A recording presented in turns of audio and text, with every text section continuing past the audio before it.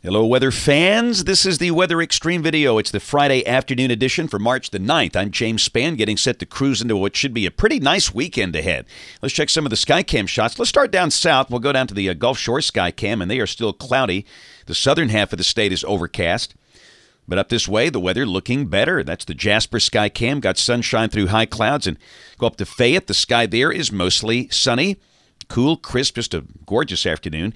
There's the visible satellite shot. You can clearly see how the northern half of the state is dry, dry and sunny and clear, while South Alabama is still socked in by clouds. But most of the state will likely clear overnight.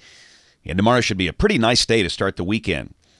All right, there's the deal. The trough that brought the cold front through last night is moving on through the northeast United States. The upper low hanging back over the southwest, New Mexico and Arizona. And, again, that will be lifting out and weakening early next week. As expected, temperatures much cooler today. Most folks are in the upper 50s at mid-afternoon. Tuscaloosa, the warm spot. They've got 61. But this cool snap will not last long. And around the nation, temperatures really about where they should be for this time of the year. Maybe a bit colder than average over the east, but nice and warm down in Florida, where they're sitting in the 80s down there today. A very quiet March day. Often you see floods or severe weather outbreaks or something, snowstorms, but not really, just a few minor issues out west. The east is very quiet. And there's the rain for the next 5 days, valid through Wednesday morning of next week. I don't think we get as much as that shows here. This is showing about 1 inch for West Alabama. I don't know. We'll have a chance of showers next week, but the stuff should be pretty widely spaced and not very organized. The better rains in Texas, the bullseye near Houston, almost 5 inches there. We'll check the GFS. This is the 12Z run, valid at noon tomorrow, noon on Saturday. Trough sweeping off the upper Atlantic coast. Upper low just hanging around New Mexico, and we've got ridging here, so it should be a nice day. Bright, sunny. Highs, I'd say 67 to 70. Just gorgeous.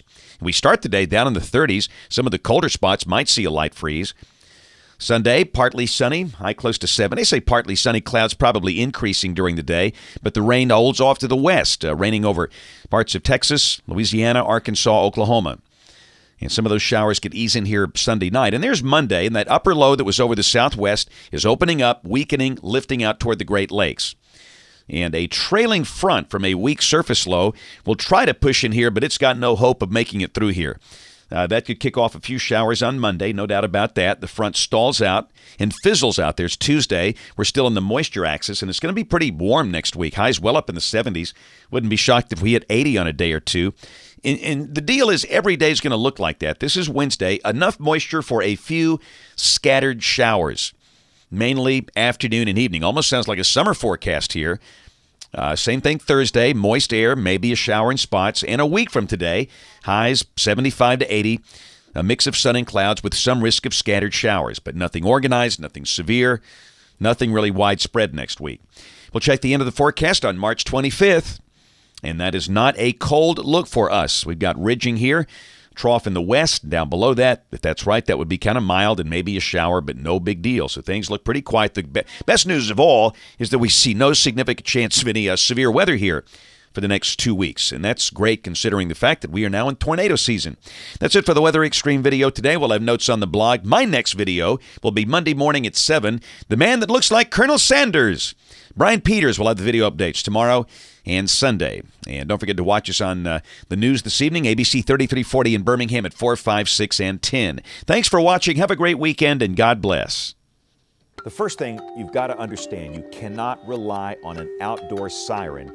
You cannot hear those inside a home, a building, a church. It won't work. You've got to get something inside your house. That's a weather radio or maybe a smartphone app. We work with a company that's developed a wonderful weather radio app for Android phones and iPhones. It knows where you are, and if you're in a tornado warning polygon, you get the warning. And if you're not, you don't. It's an effective device, and it's a great way to be sure you get the warning.